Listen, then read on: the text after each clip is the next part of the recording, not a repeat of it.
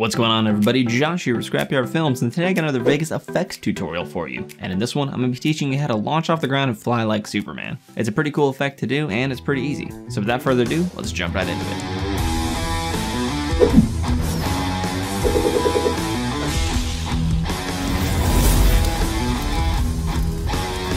Okay, so we have Vegas Pro 17 loaded up, and let's go ahead and drag and drop our clip in. And then go ahead and say yes to match your project settings. And I have my rough cut of my cinematic clip in here, and this one part right here is where I want to edit me flying. Right about here. So I'm gonna split it real quick, just show you. Pop, fly away, there's nothing in the scene, fade to black. That's what I wanna edit right here. We're gonna go in and right where it disappears, we're good to go. So to start it off, I recorded myself jumping in the air. And then you want a still shot of the background where I can overlay and edit and make it look like I'm flying away. And then of course I have a blank background with nothing in here as well, where I'm going to be putting myself in this scene. And that's all you need to make this effect. So let's go ahead and open Vegas Effects. If you right click on your clip that you split, go ahead and edit in Vegas Effects. And once Vegas Effects loads, let's go ahead and navigate our clip. We're going to trim it to where we want it. I want to trim right where my feet leave the ground. So I'm going to go navigate one frame at a time, and right there. To trim it, I'm going to select my clip, hold Control Shift and press D on the keyboard. That splits the clip. Now for this bottom one, I'm going to go right with the last frame of where I'm there, and that's this frame. And I want to export this as a screenshot because I'm going to cut myself out of here. So I'm going to go to Options, go down to Export Frame, and I'm going to name it Jump, hit Save, and then bring that into my media bin.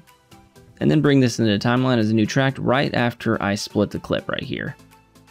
Now I'm going to hold Control and scroll in on the timeline to zoom in a little bit. I'm going to grab this bottom clip, which is where I jump at, and I'm going to bring it into where my marker is, and this basically means this bottom clip is the blank background. I'm going to move it over a couple frames. If I move this out of the way, you'll see we have me jumping, and right when my feet leave the ground, nothing. And that's where I bring this clip in, and now we're going to mask it out. Make sure it's selected, then click the masking pen tool up here. And from here, we're going to do a rough mask. We don't have to have it perfect, but get it close to the lines. So I'm going to go down quickly.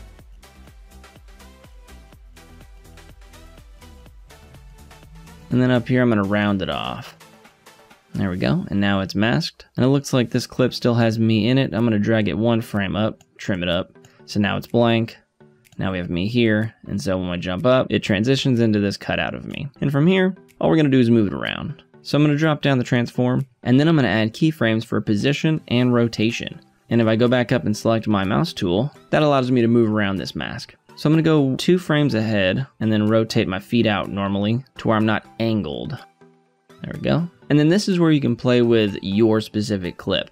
I'm going to make mine launch pretty quickly, so I'm going to go 2 more frames up and then move my position up. I'm going to scroll out a little bit and then go up with this right about there. So let's take a look frame by frame. There you go. I just fly away. Now we need to add some motion blur, and we could easily do that by clicking the little motion blur button right here. And we're beginning to see that looks a lot better. So let's see what that looks like real time. Looks pretty good. Maybe I can move myself a little bit to the right. There we go. Looks much better. Now you can bring yourself up a little bit more to increase the motion blur, but what you can also do to increase the motion blur, but this will affect the entire thing, is if you go down to your project settings, the gear right here, and then you go to the advanced tab, you can set your shutter angle higher, and that's going to increase the motion blur. So putting it to 270 also works for me. So I'm going to hit OK, and then we zoom in, we can see the motion blur is even more here. And I like that. Whew. Looks pretty good to me. And then right here where the new scene starts, I'm going to still be on my masking jump PNG, hold Control Shift and D and split it again. And now here I'm going to reposition myself to fly past the camera real quick. So this duplicate right here is now going to be for this scene right here. We can also split this to be consistent. Control Shift D. So now we know these two go together and these two go together.